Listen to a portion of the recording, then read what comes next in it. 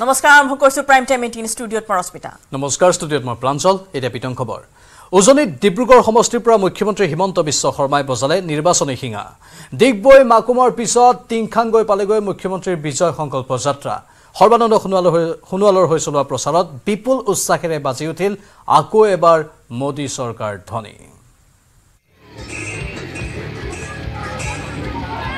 উজনিত মুখ্যমন্ত্ৰীৰ বিজয় সংকল্প যাত্ৰা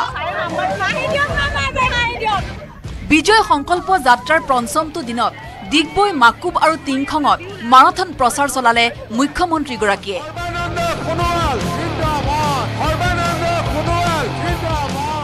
প্ৰাক্তন মুখ্যমন্ত্ৰী তথা ডিব্ৰুগড়ৰ সাংসদ প্ৰাৰ্থী সৰ্বানন্দ সোণোৱালৰ হৈ ৰাজ্যক ভোট দিয়াৰ আহ্বান হিমন্ত বিশ্ব শৰ্মাৰ যিজন ব্যক্তি মোদীৰ চৰকাৰত থাকিব পাৰে মোদীৰ টিমত থাকিব পাৰে মোদীক বিৰোধিতা কৰা ব্যক্তি এজনক আমি ডিব্ৰুগড়ৰ পৰা এমপি কৰি দিলে আমাৰ কাৰোৱে লাভ নহব ডিব্ৰুগড়ৰ বিজেপি প্ৰাৰ্থী সৰ্বানন্দ সোণোৱালৰ হৈ শুকুৰবাৰে দিগবৈ মাকুম আৰু টিংখঙত মাৰাথন প্ৰচাৰ চলালে মুখ্যমন্ত্ৰীগৰাকীয়ে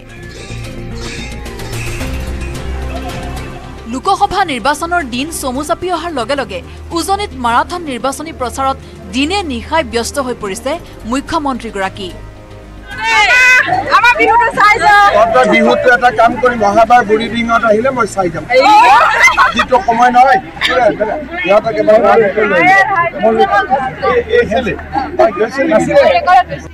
দিগবৈ সমষ্টিৰ বুঢ়ীদিহিং গাঁও পঞ্চায়তৰ অন্তৰ্গত বালিজান ৰাজহুৱা খেলপথাৰত বিশাল জনসভাত অংশ লৈ 50,000 নতুন নিযুক্তি দিয়া হ'ব বুলি মন্তব্য মুখ্যমন্ত্ৰীৰ যে আমি আকৌ এবাৰ পুলিচৰ ইণ্টাৰভিউ পাতিম জুলাই মাহত আৰু 1 লাখ চৰকাৰী চাকৰি আগতে দিলো এতিয়া নতুনকৈ আমি আৰু 50,000 ল'ৰা ছোৱালীক চৰকাৰী চাকৰি দিম হাজাৰ হাজাৰ লোকে অংশ লোৱা সভাত সৰ্বানন্দ সোণোৱালৰ হৈ প্ৰচাৰ চলাই মুখ্যমন্ত্ৰীয়ে ক'লে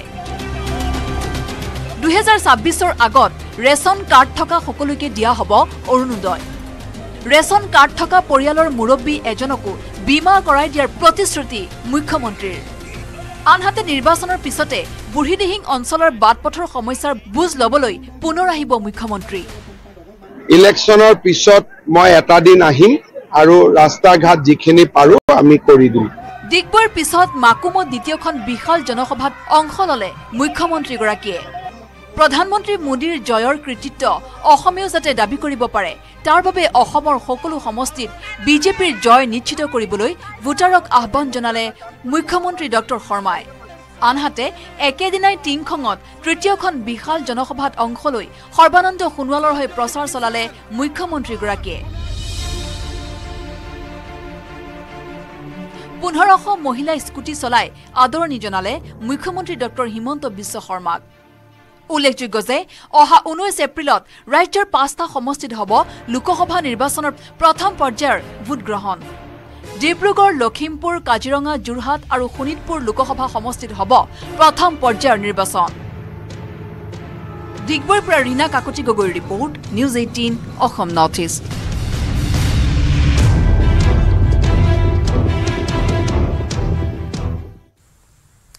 মুখ্যমন্ত্ৰীৰ নিৰ্বাচনী প্ৰচাৰ সভাত লাগি গ'ল অথন্তৰ এফালে মুখ্যমন্ত্ৰীৰ ভাষণ আনফালে আৰক্ষীৰ সৈতে হতাহতি প্ৰতিবাদকাৰীৰ প্ৰতিবাদত নামিল অসম মালা আঁচনিৰ পথ নিৰ্মাণৰ বাবে ভূমি অধিগ্ৰহণ কৰা লোকসকল ক্ষতিপূৰণ নাপাই প্ৰতিবাদ সাব্যস্ত কৰিলে লোকসকলে তিনিচুকীয়া বালিজানৰ সভাত মুখ্যমন্ত্ৰীৰ সভাতেই ঘটিল এই অথন্তৰ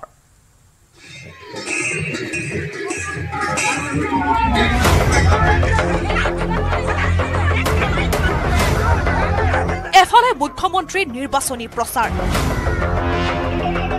আনফালে আৰক্ষী প্ৰতিবাদকাৰীৰ হতাহতি এয়া দিগবৈ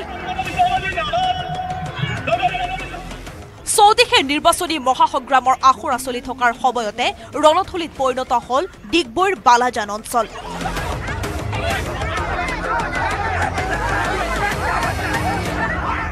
শুকুৰবাৰে নিৰ্বাচনী প্ৰচাৰ চলাবলৈ দিগবৈত উপস্থিত হৈছিল মুখ্যমন্ত্ৰী হিমন্ত বিশ্ব শৰ্মা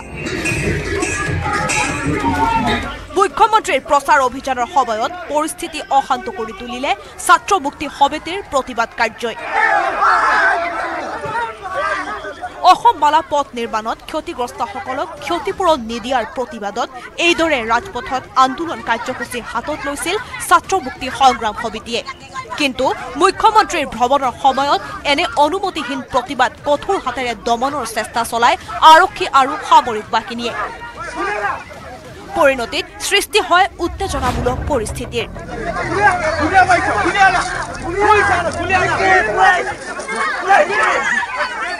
আমি হিমন্ত বিশ্ব শৰ্মাক ইয়ালৈ অহাৰ বাবে বিৰোধিতা কৰি পেলাই এই প্ৰগ্ৰেমটো কৰা নাই, কিন্তু আমি এটা কথা ক'ব বিচাৰিছিলোঁ যে আজি অসম মালাৰ ৰাস্তাটোত যিসকল ৰাইজৰ ক্ষতি হ'ল 2021 চনৰ পৰা আৰু বৰ্তমান সময়ত একদম শেহতীয়া কথা হ'ল যে তেওঁলোকে 31 মাৰ্চৰ ভিতৰত গোটেইখিনি আমি ক্ষতিপূৰণ প্ৰদান কৰিম বুলি পেলাই তেওঁলোকে প্ৰতিশ্ৰুতি দিছিল।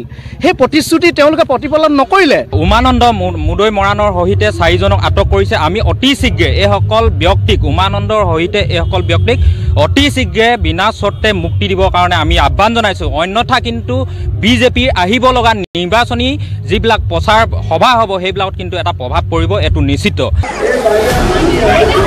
আৰক্ষীয়ে এই প্ৰতিবাদৰ নেতৃত্ব লোৱা তিনিচুকীয়া জিলা ছাত্ৰ মুক্তি সংগ্ৰাম সমিতিৰ সভাপতি উমানন্দ মুদৈক মৰাণৰ প্ৰতিবাদথলীৰ পৰাই গ্ৰেপ্তাৰ কৰে। ইফালে আৰক্ষীৰ এই ভূমিকাক লৈ প্ৰতিক্ৰিয়াত সৰব হৈ উঠে অসম মালা পথ নিৰ্মাণৰ ক্ষতিগ্ৰস্ত লোকসকল। আজি যি পৰিৱেশ হৈছে এই বিজেপিৰ কাৰণে হৈছে। মানুহক ৰাইজক আমাক ক্ষতিপূৰণ দিবলৈ আধা দিলে আধা নাই দিয়া। আজি যিসকলক এৰেষ্ট কৰি নিছে তেখেতসকলেতো নিজৰ যি প্ৰাপ্য সেইটো বিচাৰিহে, গতিকে সিহঁতৰ একো অপৰাধ নাই হৈছিলে।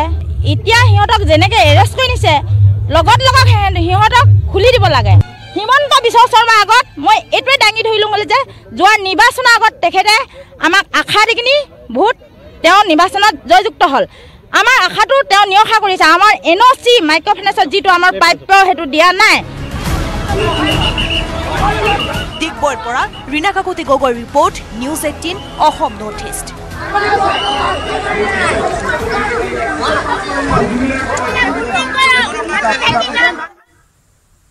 এবাৰ একলগ হ'বলৈ সাজু হৈছে 2 গগৈ। লোকসভা নিৰ্বাচনৰ পিছতে একেটা দলত সামিল হ'ব অখিল গগৈ আৰু লুৰিণজ্যোতি গগৈ। নাহৰগতীয়াত এই গুৰুত্বপূৰ্ণ ঘোষণা অখিল গগৈৰ নেতৃত্বাধীন ৰাইজৰ দল আৰু লুৰিণজ্যোতি গগৈৰ নেতৃত্বাধীন অসম জাতীয় পৰিষদ সামিল হৈ গঠন কৰিব এক ৰাজনৈতিক দল। লোকসভা নিৰ্বাচনৰ পিছতে গঠন কৰা হ'ব এই নতুন দলটো। নতুন ৰাজনৈতিক দলটোৰ নেতৃত্ব থাকিব অখিল গগৈ আৰু লুৰিণজ্যোতি গগৈ। এই সন্দৰ্ভত কেইবালানিও আলোচনা কৰা হৈছে বুলিও জানিবলৈ দিয়ে অখিল গগৈয়ে। ৰাইজৰ দল আৰু অসম জাতীয় পৰিষদে দুইটা দল সন্মিলিত হ'বৰ কাৰণে ঐক্যবদ্ধ হ'বৰ কাৰণে ইতিমধ্যে কেইবালানিও আলোচনা আমাৰ চলি আছে। খুব সিৰিয়াসলি দুইটা দল মাৰ্জ কৰিবৰ কাৰণে, দুইটা দলে ঐক্যবদ্ধ হ'বৰ কাৰণে, দুইটা দল একলগ হৈ এটা নতুন পাৰ্টি গঠন কৰিবৰ কাৰণে আমি সকলোৱে কথা বাৰ্তা চলাই আছোঁ। অতি সোনকালে হয়তো এই দিশত আগবাঢ়ি যোৱা যাব। হয়তো অসমৰ ৰাইজে অতি সোনকালে এটা শক্তিশালী আঞ্চলিক দলৰূপে এটা নতুন দল পাব। ৰাইজৰ দল আৰু জাতীয় পৰিষদ দুইটাই লগ লাগি এটা নতুন দল হয়তো আমি দিবৰ কাৰণে সক্ষম হ'ম। এই সম্পৰ্কে খুব গভীৰভাৱে চিন্তা চৰ্চা চলি আছে, আলোচনা চলি আছে আৰু হয়তো অতি সোনকালে সকলো মাইৰে এটা ভাল খবৰ পাব। দেশত দুৰ্নীতি ৰোধ কৰিবলৈ দায়বদ্ধ বিজেপি চৰকাৰ। দুজনকৈ মুখ্যমন্ত্ৰীৰ কাৰাগাৰলৈ নিক্ষেপ কৰাৰ সন্দৰ্ভত নেটৱৰ্ক 18ৰ মুখ্য সম্পাদক ৰাহুল যোশীৰ সৈতে হোৱা সাক্ষাৎকাৰত প্ৰতিৰক্ষা মন্ত্ৰী ৰাজনাথ সিঙে কয় যে দুৰ্নীতি উৎখাতৰ বাবে চৰকাৰে পদক্ষেপ গ্ৰহণ কৰিবই। ইডি CBIয়ে নিজৰ কাম কৰি আছে বুলি ব্যক্ত কৰি ৰাজনাথ সিঙে কয় যে বিৰোধীয়ে বুজা উচিত কিয় এনেকুৱা ঘটনা ঘটি আছে। যদি দুৰ্নীতি কৰাই নাছিল তেনেহলে আদালতে তেওঁলোকক কিয় সকাহ দিয়া নাই বুলি প্ৰশ্ন কৰে প্ৰতিৰক্ষা মন্ত্ৰীগৰাকীয়ে। लीडर राहुल गांधी कहते हैं कि आप लोग मैच फिक्सिंग करते हैं।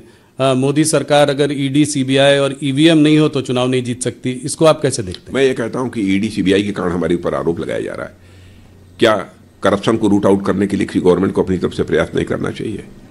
दूसरी चीज, कोर्ट में वह जाते हैं, अदालत में जाते हैं और कहते हैं कि हमारे साथ नाइंसाफी हुई है, हमारे साथ गलत हो रहा है, लेकिन कोर्ट के द्वारा उनको रिलीफ नहीं मिल रही है। आप स्वयं फैसला करिए कि कौन गलत है कौन सही है। राजा जी, मैं इसी सवाल को आगे लेकर जाता हूं। ईडी और सीबीआई पर विशेष इंटेलिजेंस एजेंसीज का जो इस्तेमाल हो रहा है, ऑपोजिशन कह रही है, वो सिर्फ ऑपोजिशन लीडर्स को हैरेस करने के लिए हो रहा है। वो कहते हैं कि ज़्यादातर इसमें ऑपोजिशन लीडर्स को ही हैरेस किया जाता है, यहाँ तक कि 2 मुख्यमंत्रियों को भी आपने जेल के सलाखों के पीछे भेज दिया है। अपोजिशन का यह आरोप पूरी तरह से तथ्यों से परे है, पूरी तरह से निराधार है। एजेंसी अपना काम कर रही है। करप्शन को हम रूट आउट करना चाहते हैं, न रूट आउट हो तो कम से कम मिनिमाइज तो हम करने चाहते हैं, हमारा ये एफर्ट है। और उसके लिए एजेंसी यदि अपना काम कर रही हैं और लगता है विपक्ष को एजेंसी गलत काम कर रही हैं, गलत तरीके से लोगों को फंसाया जा रहा है, तो उसको लेकर वह कोर्ट भी जा रहे हैं। तो कोर्ट से उनको जो रिलीफ मिलनी चाहिए वो क्यों नहीं रिलीफ मिल रही है? क्या आप ये कह देंगे कि कोर्ट के ऊपर हम लोगों ने अपना प्रभाव जमा रखा है?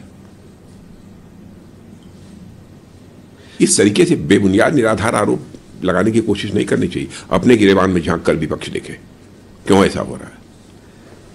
ऑपोजिशन का मानना यह है, कहना यह है कि जो लीडर्स जो है पहले कांग्रेस में थे या कोई और पार्टी में थे, जब वो दल बदल कर बीजेपी में आ गए, ऐसे लीडर्स के खिलाफ जो है केसेस ड्रॉप कर दिए। इनफैक्ट अभी एक न्यूज़पेपर ने एक बड़ी रिपोर्ट भी छापी थी, उन्होंने कहा 25 लोगों ने जिन्होंने बीजेपी को ज्वाइन किया, उसमें से 23 लोगों के या तो केस को ठंडे बस्ते में डाल दिया है और या 2 लोगों के तो खिलाफ केस को ड्रॉप भी कर दिया। आप जानते हैं मैं किन लीडर्स की बात कर रहा हूं। कोई इंक्वायरी चलती रहती है तो उसमें बहुत सारे ऐसे भी मामले होते हैं जिनमें कि उसमें जिसको क्या करने क्लोजर रिपोर्ट जी वो लगाने की आवश्यकता कभी पड़ती है, एजेंसीज को ही पड़ती है। ये जो उनके पास पूरे प्रमाण जी उपलब्ध नहीं हो पाते हैं तो कुछ केसों में किया होगा।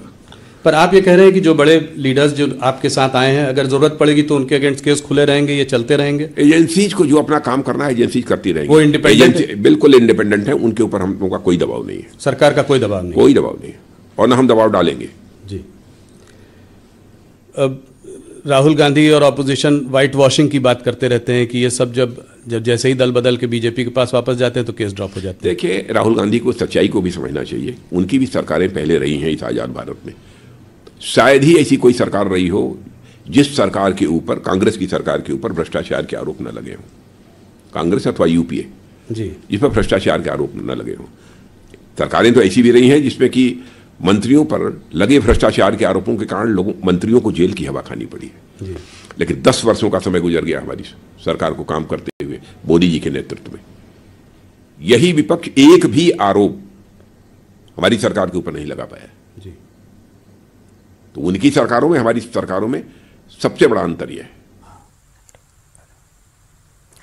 আমেঠি সমষ্টিৰ লোভ এৰিব পৰা নাই গান্ধী পৰিয়ালে। এইবাৰ আমেঠিৰ পৰা নিৰ্বাচন খেলিবলৈ মন মেলিছে সোনিয়া গান্ধীৰ জোৱাই ৰবাৰ্ট বাদ্ৰাই। গান্ধী পৰিয়ালৰ দুৰ্গস্বৰূপ আমেঠিত 2019ত পৰাজিত হৈছিল ৰাহুল গান্ধী, জয়ী হৈছিল স্মৃতি ইৰাণী। কিন্তু এইবাৰ এই বহু চৰ্চিত সমষ্টিটোলৈ চকু পৰিছে প্ৰিয়ংকা গান্ধীৰ স্বামী ৰবাৰ্ট বাদ্ৰা। গান্ধী পৰিয়ালৰ দুৰ্গত চকু ৰবাৰ্ট বাদ্ৰাৰ। প্ৰাৰ্থী ঘোষণাৰ পূৰ্বে আমেঠিৰ ৰাইজে মোক বিচাৰে বুলি ঘোষণা গান্ধী পৰিয়ালৰ জোৱাই ৰবাৰ্ট বাদ্ৰাৰ। আমেঠিৰ সাংসদ স্মৃতি ইৰাণীৰ বিৰুদ্ধে সমষ্টিবাসী ক্ষোভিত বুলিও ক'লে ৰবাৰ্ট বাদ্ৰাই।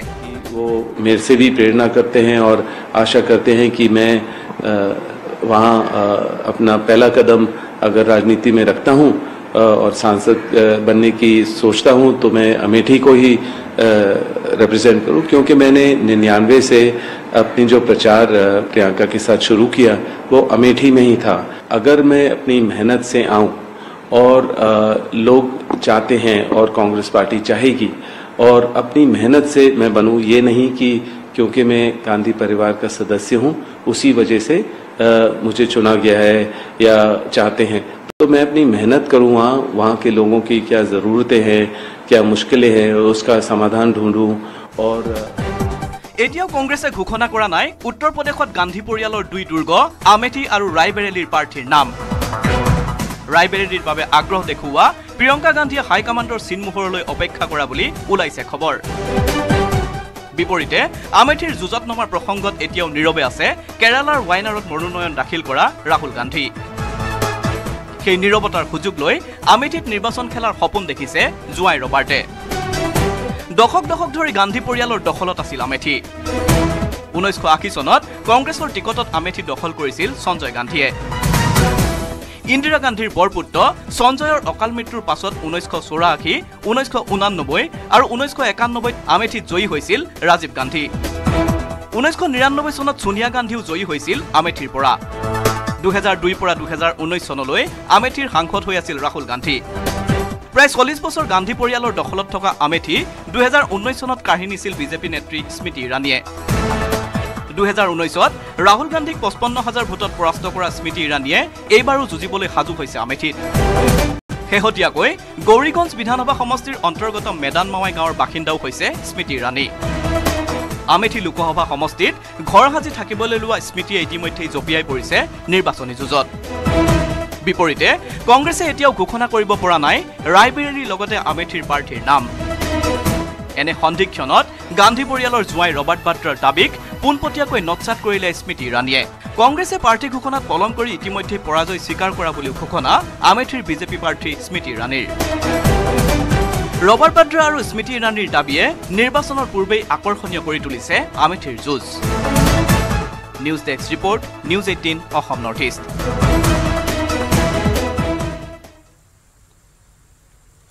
পাকিস্তানত থকা সন্ত্ৰাসবাদীক নিষেধ কৰিবলৈ নিৰ্দেশ দিছিল ভাৰত চৰকাৰে। 2019 চনৰ সাৰ্জিকেল ষ্ট্ৰাইক সন্দৰ্ভত এনেদৰে এক প্ৰতিবেদন প্ৰস্তুত কৰিছে ইংলেণ্ডৰ বিখ্যাত সংবাদপত্ৰ দ্য গাৰ্ডিয়ানে। এই প্ৰতিবেদন প্ৰকাশ পোৱাৰ পাছতে দেশজুৰি সৃষ্টি হৈছে চাঞ্চল্যৰ। ব্ৰিটিছ সংবাদপত্ৰখনৰ এই প্ৰতিবেদন অস্বীকাৰ কৰিছে ভাৰত চৰকাৰে। দুৰ্বল ভাৰতবৰ্ষ ইতিহাস হ'ল। আজিৰ ভাৰতবৰ্ষই বিদেশত আশ্ৰয় লৈ থকা ভাৰতৰ শত্ৰুক সেই দেশত প্ৰৱেশ কৰি নিষেধ কৰে।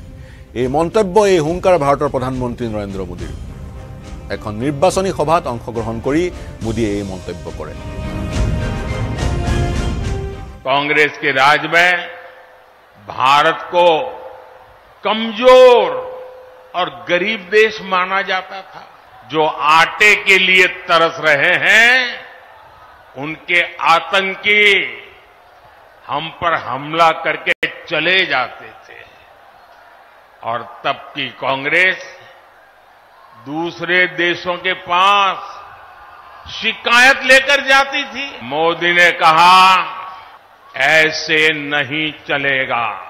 भारत वही महान पाटलिपुत्र और मगध वाला भारत है।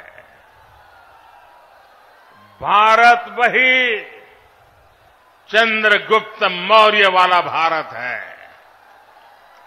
आज का भारत घर में घुसकर मारता है। ইয়াৰ সমান্তৰালকৈ আন এটা বাতৰিয়ে শিৰোনাম দখল কৰিছে। সেই বাতৰিটো প্ৰকাশ পাইছে ইংলেণ্ডৰ পৰা প্ৰকাশ পোৱা জনপ্ৰিয় বাতৰি কাকত দি গাৰ্ডিয়ানত।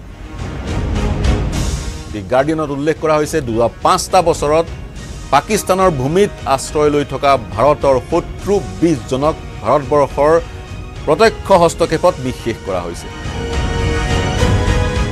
এই বাতৰিক ইতিমধ্যে ভাৰতৰ বিদেশ মন্ত্ৰী এছ জয়শংকৰে নস্যাৎ কৰিছে। তেওঁ কৈছে এই বাতৰি উদ্দেশ্য প্ৰণোদিত আৰু সত্য নহয়। দি গাৰ্ডিয়ান নামৰ বাতৰি কাকতখনত বিস্তৃতভাৱে বিৱৰণ আগবঢ়োৱা হৈছে কেনেকৈ যোৱা 5টা বছৰত ভাৰতবৰ্ষই পাকিস্তানৰ ভূমিত ভাৰতৰ শত্ৰুক নিষেধ কৰাৰ কাৰ্য সম্পন্ন কৰিছে। 2018 চনত ছৌদি আৰবৰ এগৰাকী সাংবাদিকৰ মৃত্যু হৈছিল ইস্তানবুলত। তেওঁ প্ৰৱেশ কৰিছিল ইস্তানবুলত ছৌদি আৰবৰ দূতাবাসৰ কাৰ্যালয় আৰু সেই দূতাবাসৰ কাৰ্যালয়তে তেওঁক হত্যা কৰাৰ অভিযোগ উত্থাপন হৈছিল।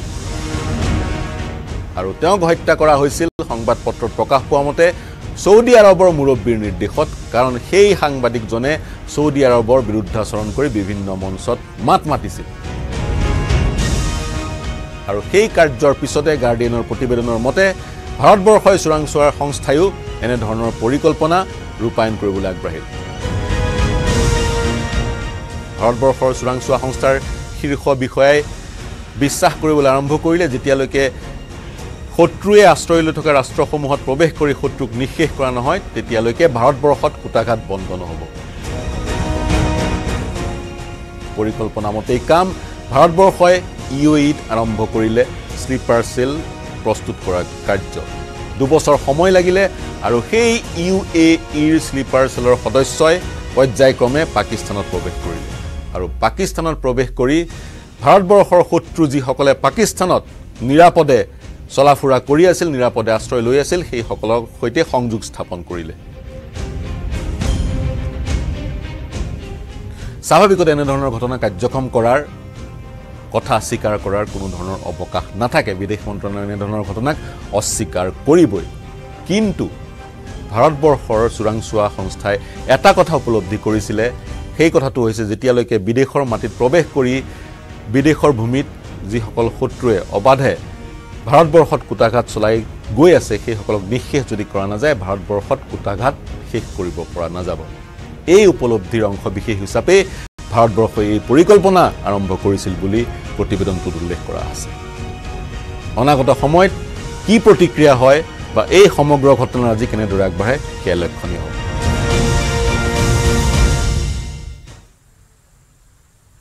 নগাঁৱত প্ৰদ্যুৎ বৰদলৈ নতুন ৰাজনীতি মনোনয়ন দাখিলৰ পিছতে এআইইউডিএফৰ প্ৰাৰ্থী আমিনুল ইছলামৰ ঘৰত উপস্থিত হ'ল কংগ্ৰেছ প্ৰাৰ্থীজন আমিনুল ইছলামৰ পৰিয়ালৰ সৈতেও মত বিনিময় কৰিলে প্ৰদ্যুৎ বৰদলৈয়ে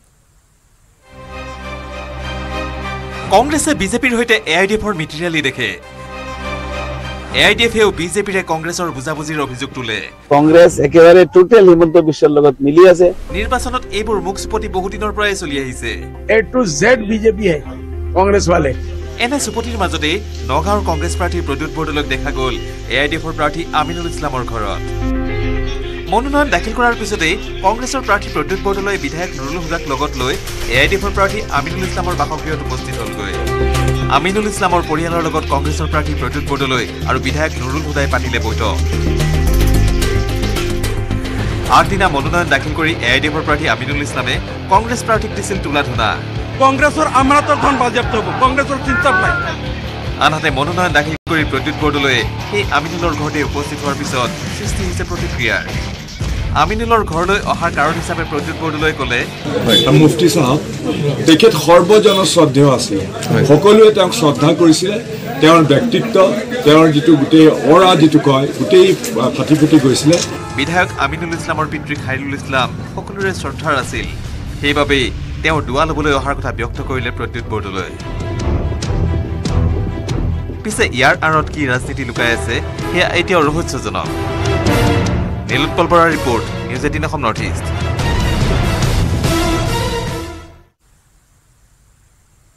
ৰকিবুল হুছেইনৰ নিৰ্বাচনী সভাত উপস্থিত নাই ৰচিদ মণ্ডল ৰকিবুল হুছেইনক সহযোগ নকৰাৰ অভিযোগত দলীয় চৌকজৰ সন্মুখীন হ'ল বিধায়ক আব্দুৰ ৰচিদ মণ্ডল চৌকজ নটিছৰ প্ৰতিক্ৰিয়া প্ৰকাশ কৰি মণ্ডলৰ দাবী দুখ তেওঁৰ নাই ৰকিবুল হুছেইনেহে তেওঁক যোগাযোগ কৰা নাই ৰকিবুল হুছেইনৰ বিৰুদ্ধে বিসম্বাদ কৰি বিধায়ক আব্দুৰ ৰচিদ মণ্ডলে পালে দলীয় চৌকজ পত্ৰ ৰমেন বৰঠাকুৰৰ পিছত আব্দুৰ ৰচিদ মণ্ডলেও পালে ভূপেন বৰাৰ চৌকজ কিন্তু পশ্চিম গোৱালপাৰা সমষ্টিৰ বিধায়ক আব্দুৰ ৰচিদ মণ্ডলে নাজানে ভুলটো ক'ত হৈ গ'ল ক'ব নোৱাৰো এতিয়া প্ৰদেশ কংগ্ৰেছে তাত কি অভিযোগ আহিছে মই নাজানো কাৰণ মই জনাত মই কোনো ধৰণৰ দল বিৰোধী বা যেটো ইনডিসিপ্লিন এক্টিভিটিছত ইনভলভ নহয় বা কোনো ধৰণৰ দল বিৰোধী কামত লিপ্ত নহয় প্ৰদেশ কংগ্ৰেছৰ সভাপতি ভূপেন বৰাৰ চৌকজৰ উত্তৰ দিবলৈ হাজু আব্দুৰ ৰচিদ মণ্ডল কিন্তু দলীয় নীতি নিয়ম ভংগ কৰাৰ অভিযোগ মানি ল'বলৈ কোনো পধ্যে সন্মত নহয় তেওঁ কিবা অভিযোগ থাকিলে তেখেতে নিশ্চিতভাৱে অভিযোগকাৰীৰ অভিযোগৰ অনুসন্ধান কৰিবই লাগিব সত্যাসত্য প্ৰমাণ কৰাৰ কাৰণে মোক চিঠি দিবই লাগিব অৰ্থাৎ চৌকজ দিবই লাগিব চৌকজ নটিছ মোক দিবই লাগিব এইটো এটা নিয়ম অনুসাৰে লোৱা প্ৰক্ৰিয়া যদি এই প্ৰক্ৰিয়াটো কোনো ভুল প্ৰক্ৰিয়া নহয় ধুবুৰী সমষ্টিত ৰকিবুল হুছেইনৰ প্ৰাৰ্থিত্বৰ বিৰোধিতা কৰি প্ৰদেশ কংগ্ৰেছৰ কুপদৃষ্টিত পৰিছিল পশ্চিম গোৱালপাৰাৰ বিধায়ক আব্দুৰ ৰচিদ মণ্ডল শেহতীয়াকৈ ৰকিবুল হুছেইনৰ সভা সমিতিটো চাহটোকে ওলোৱা নাই আব্দুৰ ৰচিদ মণ্ডলৰ ৰকিবুলৰ নিৰ্বাচনী প্ৰচাৰত বাধাৰ সৃষ্টি কৰাৰ অভিযোগত ইতিমধ্যে দলৰ কাৰণ দৰ্শোৱাৰ জাননী লাভ কৰিছে মণ্ডলে কিন্তু মণ্ডলে ব্যাখ্যা কৰিলে কিয় তেওঁ ৰকিৰ নিৰ্বাচনী সভাত নাই তেখেতৰ লগত কোনো সভাত যোৱা নাই কিন্তু মোৰ সমষ্টিৰ এটাংশ গুৱাহাটী লোকসভাৰ মাজত যিটো আছে তাত গুৱাহাটী লোকসভাৰ আমাৰ প্ৰাৰ্থী মীৰা বৰঠাকুৰৰ লগত কেইবাটাও মিটিং কৰিছোঁ বহুত ঠাইত গৈছোঁ তেখেতৰ লগত তেখেতে যেতিয়াই যি মোক ফোন কৰি জনাই আছে একৰ্ডিংলি মই ৰেছপন্ড কৰি আছো ৰকিবুল হুছেইন ডাঙৰীয়া বা তেখেতৰ যি ইলেকশ্যন মেনেজমেণ্ট কমিটিৰ ফালৰ পৰা তেনেকুৱা কোনো কথা পোৱাও নাই যোৱাও নাই আৰু এই কথাখিনি সভাপতিকো মই কোৱা আছে যে এই কাৰণত যিটো তেখেতৰ বিচাৰ নাই গতিকে যোৱাটো ঠিক নহ'ব মণ্ডলৰ দাবী ৰকিয়ে তেওঁক অৱজ্ঞা কৰিছে এবাৰলৈও যোগাযোগ কৰা নাই সাধাৰণতে হয় কি এইবিলাক বস্তু উৎসৱৰ নিচিনা উৎফুল্লিতভাৱে আপুনি কাম কৰিব নহ'লে কামৰ ফলাফলটো ভাৰতকৈ বেয়া হোৱাৰ সম্ভাৱনা থাকে সন্দেহ অবিশ্বাস এইবিলাক কথা মই ইয়াত ক'ব বিচৰা নাই এইবিলাক একো ক'ব বিচৰা নাই কাৰণ মই দলৰ নিয়ম নীতিৰ মাজতে আছো কোনো দল বিৰোধী কাম কৰাৰ প্ৰশ্নই নাই কিন্তু কেম্পেইনত যোৱা নাই আৰু কেম্পেইনত নোযোৱা কথাটো মই নেতৃত্ব পোৱা আছে ইফালে ৰচিদ মণ্ডললৈ পঠিওৱা চৌকছ নটিছক লৈ কংগ্ৰেছৰ কাৰ্যকৰী সভাপতি জাকিৰ হুছেইন চিকদাৰে ক'লে কোনোবাই দলৰ ক্ষতি কৰাৰ কাম কৰিলে জাননী পাবই ঠিক আছে এইবিলাক দলৰ ভিতৰৰ কথা আমি দলৰ ভিতৰতে পাতি ল'ম নিৰ্বাচনৰ পূৰ্বে দল একগোট হৈ কঁকালত টঙালি বন্ধাৰ বিপৰীতে এনেদৰেই এতিয়া অন্তঃকণ্ডলত জুৰুলা প্ৰধান বিৰোধী দলটো বলেন ভট্টাচাৰ্যৰ report news 18 Assam north east দলীয় কৰ্মী ৰুখৰ পৰা পৰিত্ৰাণ পোৱা নাই কৰিমগঞ্জৰ কংগ্ৰেছী প্ৰাৰ্থী হাফিজ ৰছিদ আহমেদ চৌধুৰীয়ে যুৱ কংগ্ৰেছৰ পিছত কংগ্ৰেছ প্ৰাৰ্থীগৰাকীৰ বিৰুদ্ধে ক্ষোভ উজাৰিলে পাথাৰকান্দিৰ একাংশ মহিলা কৰ্মীয়ে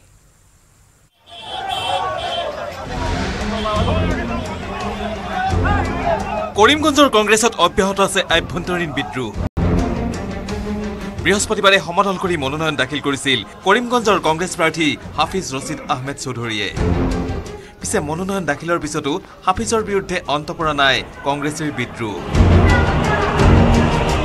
যুৱ কংগ্ৰেছৰ পিছত এইবাৰ কৰিমগঞ্জৰ লোকসভা সমষ্টিৰ প্ৰাৰ্থী হাফিজ ৰছিদ আহমেদ চৌধুৰীৰ বিৰুদ্ধে ক্ষোভ প্ৰকাশ কৰিলে পাথাৰকান্দিৰ একাংশ মহিলা কংগ্ৰেছীয়ে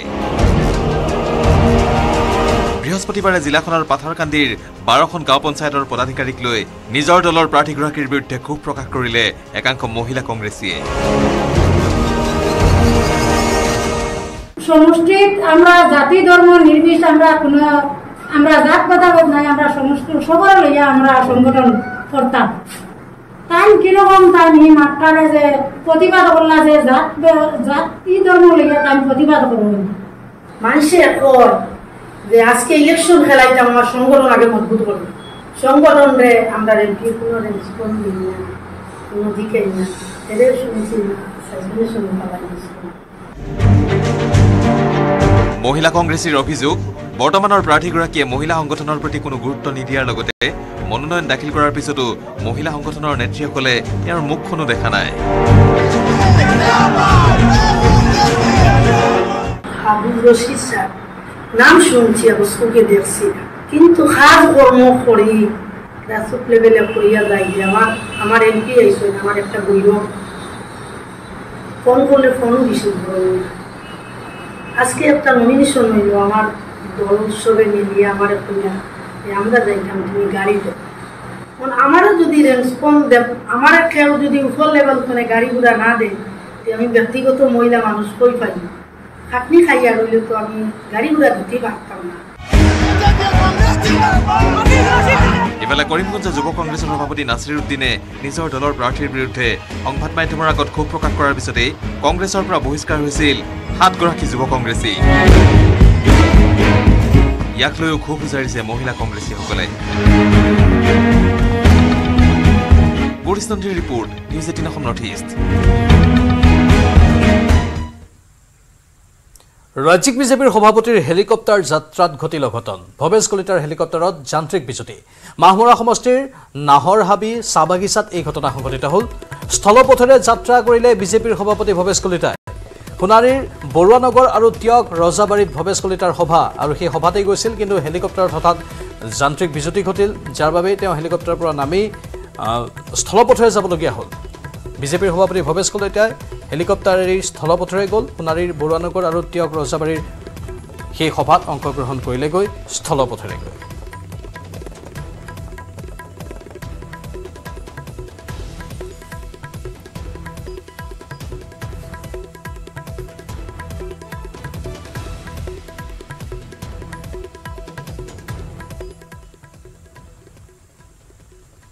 খবৰৰ আছে প্ৰাইম টাইম দিনৰ লৈছো এটি চমু বিৰতি